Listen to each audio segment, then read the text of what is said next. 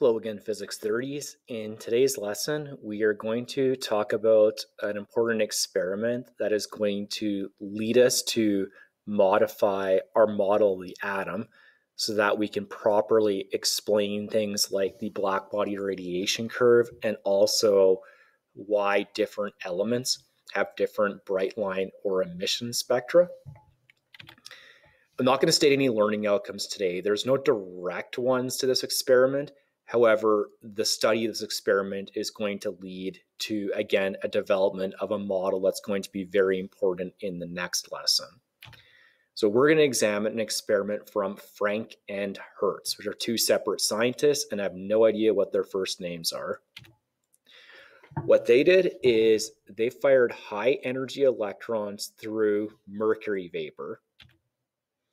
So here's a container of mercury vapor, and what we're going to do is we're going to fire electrons through the mercury vapor, and then we're going to observe the energy of the electrons after they leave the mercury vapor. So let's start off with this.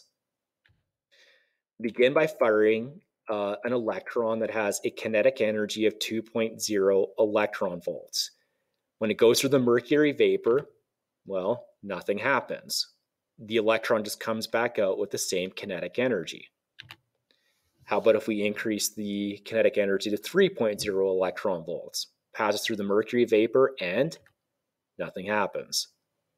How about 4.0 electron volts of kinetic energy through that mercury vapor? Nothing. How about 5.0 electron volts of kinetic energy? Okay, now something actually happens. When the electron leaves the mercury vapor, it's moving quite a bit slower. In fact, what it's doing is it's only carrying 0.1 electron volts of kinetic energy, which is telling me that something happened in the mercury vapor where it absorbed 4.9 electron volts. And by the way, if you're wondering where I got that number from, you do subtraction. 5.0 minus 0.1 is 4.9. How about 6.0 electron volts of kinetic energy for my electron through the mercury vapor? Okay, well, it comes back slower, and it's not really so much the kinetic energy of the electron that's leaving as much as we're starting to notice a pattern now. So if 6 electron volts kinetic energy of my electron goes in and I only have 1.1 coming out, 6.0 minus 1.1 is 4.9 is being absorbed. So there's something about this number the mercury vapor likes, assuming it was sentient and it could actually like something. Okay, how about 7.0 electron volts of kinetic energy of my electron? Any idea as to how much is going to be absorbed? If you said 4.9 electron volts absorbed, leaving you with a kinetic energy of 2.1 electron volts, you are kind of right. Sometimes when we do this, so we have to fire multiple electrons in. Sometimes when we fire it in, we get electrons that come out with 2.1 electron volts of kinetic energy. That tells me that 4.9 electron volts is being absorbed. However, when I fire other electrons with a kinetic energy of 7.0 electron volts, I have some come out with an energy of 6.7. And then 7 minus 0.3 would be telling me 6.7 electron volts is being absorbed. There's no way to know what's going to happen next. This is completely probability based. Think of it as like a coin flip in terms of identifying which of these is going to happen. Is it going to be 4.9 absorbed, or is it going to be 6.7 absorbed? We don't know. How about 9.0 electron volts of kinetic energy? We have even more possibilities now. Sometimes when I fire the electrons, I have the electrons come out with 4.1 electron volts of kinetic energy, which tells me that 4.9 is being absorbed. Sometimes electrons with 2.3 electron volts of kinetic energy come out, which tells me 6.7 is being absorbed. And sometimes I get 0.2 electron volts of kinetic energy coming out, which tells me that 9 minus 0.2 is 8.8 electron volts of kinetic energy being absorbed. The important thing here is that this mercury vapor is being picky. It's being very choosy about how much energy it actually wants to absorb. So here's what we notice. The mercury vapor could only absorb energies, very discrete amount of energies at 4.86 electron volts, 6.67 electron volts, and 8.84. And I believe if we start to increase the kinetic energy of the electrons even further, we get even more possibilities, but we're not going to worry about that right now. So what conclusion can we draw from this? The atoms that make up the mercury, they are being very picky. They're being very choosy about how much energy they want to be that they want to absorb. So what they're doing specifically is they're only absorbing very discrete amounts or quanta of energy. Just remember, when we talk about that word quantization means that, in a very loose definition, numbers just can't come in any random values. Again, like when we talk about the charge in an object, it must be a whole number multiple of the elementary charge. When we talk about photon energy, your total photon energy, if you fired a bunch of photons, must be a whole number multiple of the energy contained in one photon. So right here, again, we're only allowing specific numbers to be absorbed. So only certain quanta of energy are being absorbed. What Franck-Hertz then concluded is they adjusted the model of the atom to implement something called excitation states. Okay, so let's explain what an excitation state is. Electrons in an atom normally exist in something called a ground state. I'm sure your chemistry teacher could give you a much better definition of what a ground state is, but a ground state is kind of just like a really low energy level. It's like a reference energy level. It's where your electrons would prefer to exist. So under normal circumstances, they would be in the ground state, your low energy state. We're going to use it as kind of like a reference energy point. So we're going to say at the ground state that our electrons in the mercury vapor have 0 electron volts of energy in the ground state. When you give electrons in the mercury enough energy, they actually jump into an excited energy state. However, there are only certain excitation states that are going to be allowed. And in fact, electrons cannot exist in intermediate states. They can't exist between them. Okay, we need to visualize this somehow because this is suddenly getting really complicated very fast. Okay, so I'm going to construct something called an energy level diagram, and we'll look at what these different energy states are. So as I mentioned, the ground state is like the lowest energy state, and it's where electrons in the mercury vapor would prefer to exist, okay?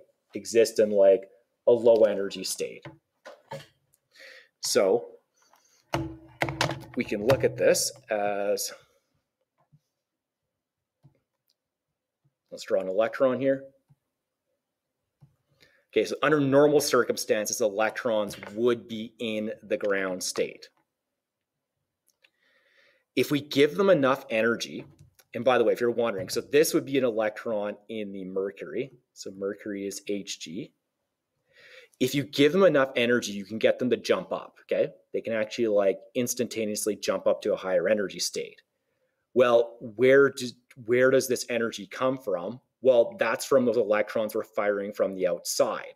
So from the outside, we are firing those electrons with a specific amount of energy. And then when they collide at this one, they'll transfer some of their energy to the mercury one. And then your other electron just leaves the mercury vapor with whatever energy is kind of left over.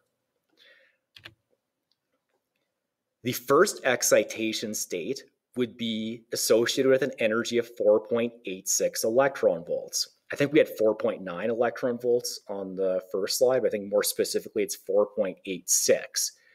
So if you're wondering, why did nothing happen initially? If we go back here, why did nothing happen when we fired electrons with 2 electron volts, 3 electron volts, 4 electron volts of kinetic energy in? because they don't have enough energy to get you to the first excitation state. And you can't just go part of the way up and then come down. They either go to the state or they don't do it. There's no in between. They can't exist between the energy states. So the ground state we're going to refer to as n equals 1, and our first excitation state is going to be n equals 2. The second excitation state, where we have n equals 3, you'd need 6.67 electron volts to get there. So that's why we only started to observe those other numbers once we started to fire in the 7 electron volts of kinetic energy. Because then we actually had enough energy to do both. We could go to the first excitation state or the second one. Then we have the third excitation state, which would be n equals 4. And there I would have the energy required to get to that state would be 8.84 electron volts. Eventually, you're going to get to the point where we have something called ionization. Ionization is the incoming electron transfers so much energy to your electron in the mercury vapor that it actually has enough energy just to leave the atom. So it would escape it and leave the atom with a positive charge. So it would turn the atom into an ion. I believe the ionization state, if we used an n value, would be like infinity. You'll notice right here there's a bit of like confusion between like the value of n. It's like you're like, oh, n equals 2 is the first excitation state and n equals 3 is the second one. Like, wouldn't it be a lot nicer if like the first excitation state was n equals 1? We'll readdress this problem in the next lesson. We're just going to rename them stationary states, and we'll get rid of this problem where the n value is not matching which excitation state you're in. Okay, so just in summary, electrons are normally in the ground state. And again, I said 0 electron volts of energy to be in the ground state. It doesn't mean they have no energy. It's just a reference amount of energy. That's where they prefer to be. But if you can give them enough energy, specifically, you need to give them enough energy so they can get to one of those excitation states, then they'll jump up. And again, we don't know which state it's going to jump up to. Like if we have, if we fired in an electron with 10.0 electron volts of kinetic energy, this electron here, the one, the mercury, it could jump to the first excitation state, it could jump to the second one, it could jump to the third one. It's just all probability based.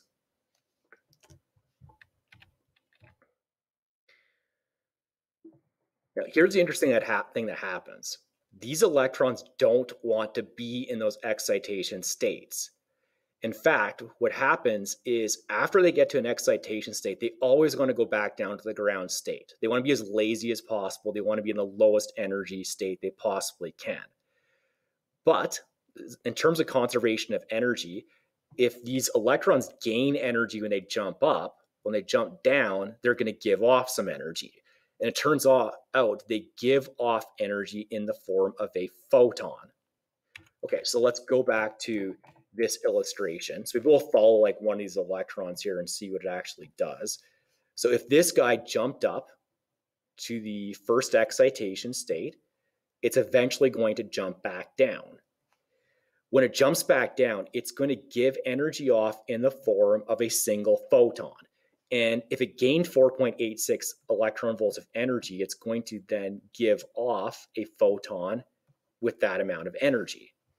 If we had an electron, the mercury, gain energy where it jumped up to this guy, and then it jumped all the way back down like this, then it would emit a photon.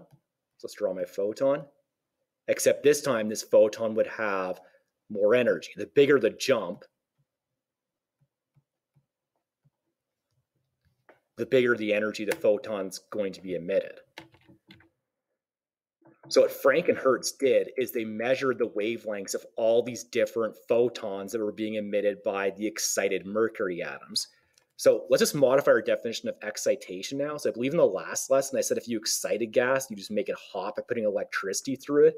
What it really means is when a gas gets excited, the electrons within the gas are going to these higher energy states, and unexcited would be they're in the ground state. Okay, let's look at a chart to kind of summarize some of this information. So we're looking at the wavelength of a photon being emitted and also the energy of a photon. Okay, so in one situation, a photon with a wavelength of 686.8 nanometers is emitted, and that would correspond to a photon energy of 1.81. And again, you could calculate the photon energy just by going E equals hc over lambda, use Planck's formula. 686.8 nanometers is red light. There's a bit of a problem because this 1.81 number, I don't see it anywhere on my energy level diagram. Okay, if I go back here, I don't see a 1.81. Okay, Franck-Hertz also noted that photons with 572.9 nanometers were being emitted. And if you convert that to energy, it's 2.17 electron volts of photon energy. That's probably getting more into the orange part of the spectrum. 312.3 nanometers, that's actually out of the visible spectrum, so we're dealing with ultraviolet light now. I'm not really sure what they did to measure the ultraviolet light, but I'm assuming these physicists are smart and capable of doing this. And again, we get a number that we're not seeing anywhere. So we have a photon energy of 1.81, we have 2.17, and we have 3.98. Okay, I'm not seeing it. How about this one? 254.2 electron volts, nanometers. Convert that to energy, then we get a number we're familiar with, 4.86. And then 186.4, we get another number we're familiar with, 6.67. And then 140.6, we get 8.84. So 3 of the 6 photons we're observing have energies that I can see based on the energy level diagram. So let's predict if we can identify where an electron starts and where it ends up. Now, when I say the initial state is not a reference to the ground state. We're talking about a photon being emitted when it jumps down. So in going from initial to final state, that would be a jump back down for your electron.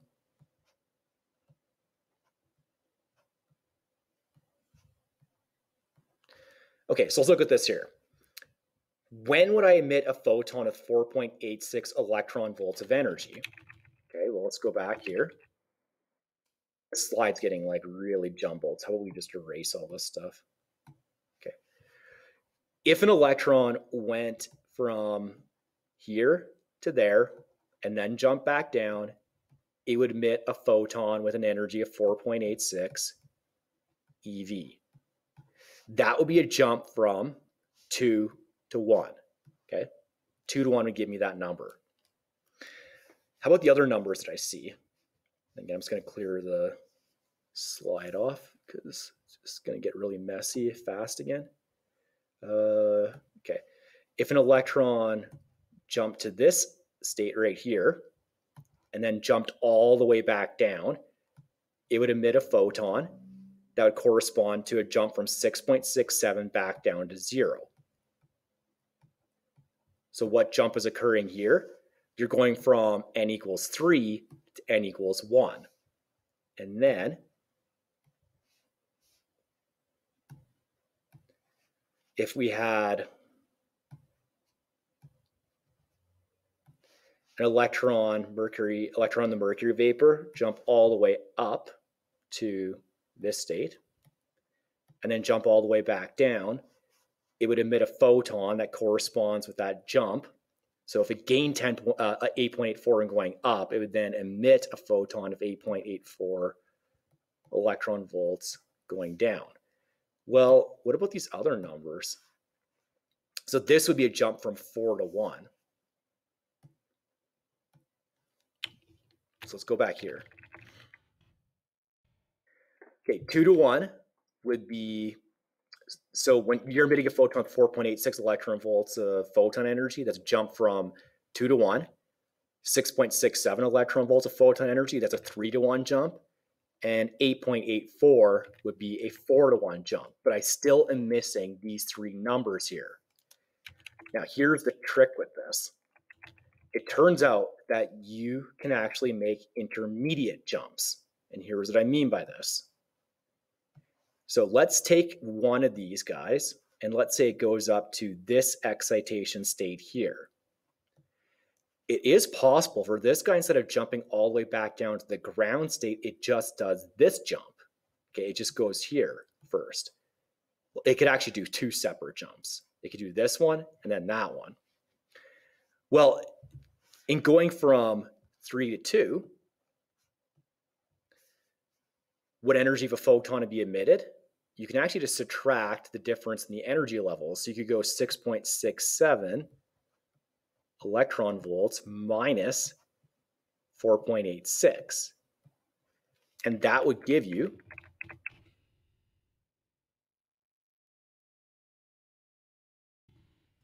I believe that would be the jump from 3 to 2. And the other ones would also represent intermediate jumps. If you're emitting a photon with energy of 2.17 electron volts, that would be a jump from n equals 4 to 3. Or if you're emitting photons with an energy of 3.98 electron volts, it'd be a jump from 4 to 2. Again, generally the higher the jump, the bigger the amount of photon energy is going to be emitted. But just be aware that, yeah, you don't have to make like these electrons can do one of two things. They can take like the long way, they can make two separate jumps, or they can just make the jump in a single shot. To make the jump in a single shot, they would emit one photon. If they make two individual jumps, they'd emit two photons.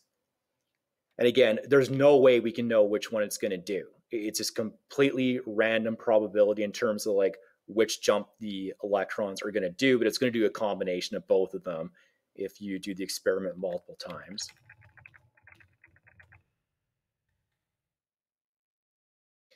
It turns out these excitation states can explain both the dark line and absorption spectrum, or the bright line or the emission spectra. I'll talk more about that in the next lesson once we do like officially formalize our next model of the atom and talking about the Bohr model. And then I'll come back and explain the absorption emission spectrum and also go back to the black body irradiation curve, which we've not explained yet. Okay, this is an energy level diagram for hydrogen, and we're going to look at it from two perspectives. So one perspective would be an energy level diagram like we drew before. So your ground state would be where you're saying you have no energy, so that'd be n equals 1. And then you'd have n equals 2. So different atoms are going to have different energy values for your excitation states. We'd have n equals 3. This one would be n equals 4. This one would be n equals 5. And the 13.6 would be the ionization energy, so that'd be n is infinity. By the way, if you're wondering why my writing looks so robotic, I'm using a different tablet that doesn't seem to like to do curves well, likes to do a lot of like chunky blocks or straight lines. Anyways, who cares? Okay, so yeah, if we look on the right-hand side of the diagram, we have an electron, and basically the energy to get to the first excitation state would be 10.2. To get to the second excitation state, you'd need 12.1. Third, 12.8. Fourth could be 13.1. However, physicists, and the last one would be to get this electron to completely jump out of the atom, to leave it, you would need 13.6 electron volts of energy. However, what physicists like to do, and I don't know what the explanation is for this, is they like to view this from a different reference point.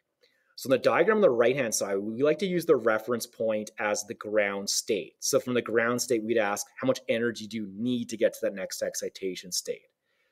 The other perspective that physicists prefer is they like to view things using the ionization as your reference.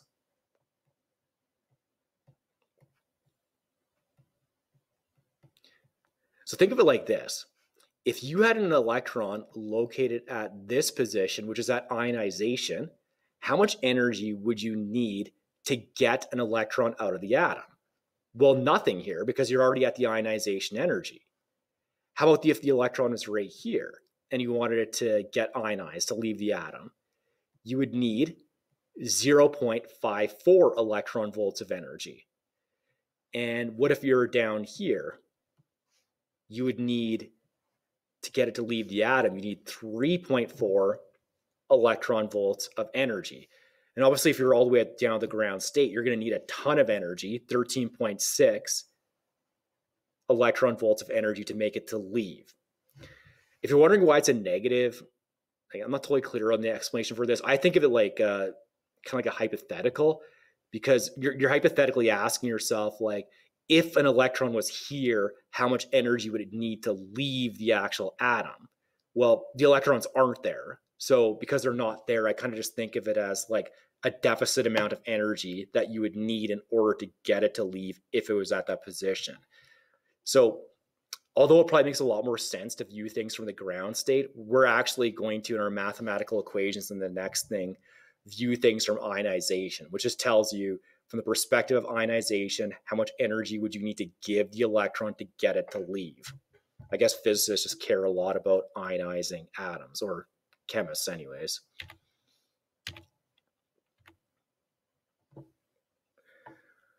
Okay, so here is, again, another energy level diagram. This is, again, of hydrogen.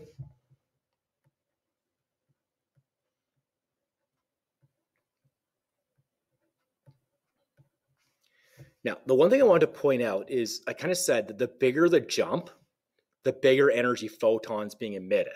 So bigger jump down.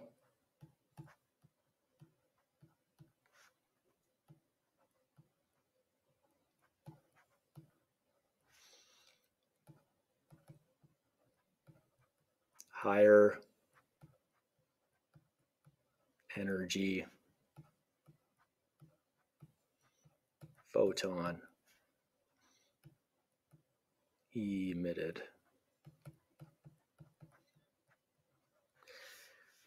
Okay, so if you look at this energy level diagram, the biggest energy difference that can occur is if you go from n equals 2 to n equals 1. If you had an electron make a jump down here, that is the biggest photon you could actually emit. And it turns out for hydrogen, this is how we emit ultraviolet radiation, so UV. And remember, the way that we emit electromagnetic radiation, which electromagnetic radiation, according to our wave particle model, is a photon, is we need an accelerating charge. Now, I don't know what is going on, like how this jump is happening. Like, is it just teleporting? Is it like instantaneously jumping? All we know is they can't exist between energy states, but somehow they're accelerating. So when an electron jumps from one state to another, it does in some capacity accelerate, and when it does it, it emits a photon.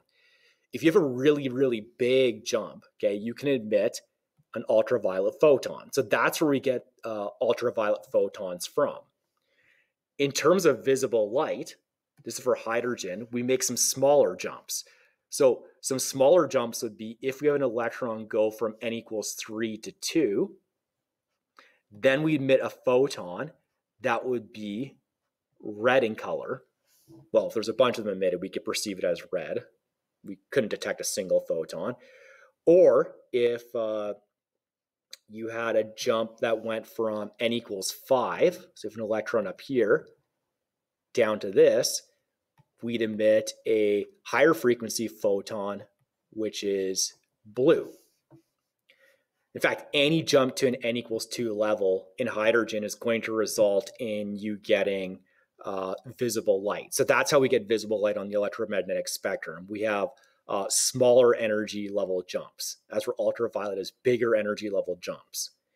And then infrared radiation would be a really, really tiny jump. So that could be like starting at n equals 6 and making a small jump to n equals 4, in which case we'd emit an infrared photon, which we obviously can't see. And yeah, just going back down to this bigger jump, higher energy of photon that is going to be emitted. And so that's really the source of your electromagnetic radiation for infrared visible light and for ultraviolet radiation. It is transition of electrons between your energy levels. Okay, that's it for this assignment, and not this assignment, this lesson. And you can complete the hand-in assignment called the Franck-Hertz experiment. Although you might want to wait until I just do the next lesson where I talk about the Bohr model of the atom to do it, because by addressing the Bohr model of the atom, it might just build a bit better of an understanding of this atom we're looking at now. So maybe I'd hold off on this one until the next lesson. Although you can do most, but there's just some questions where it does ask you to explain the emission and the absorption spectrum, which I haven't really done yet. I'll do it once I talk about the Bohr model of the atom, and I'll do that next time.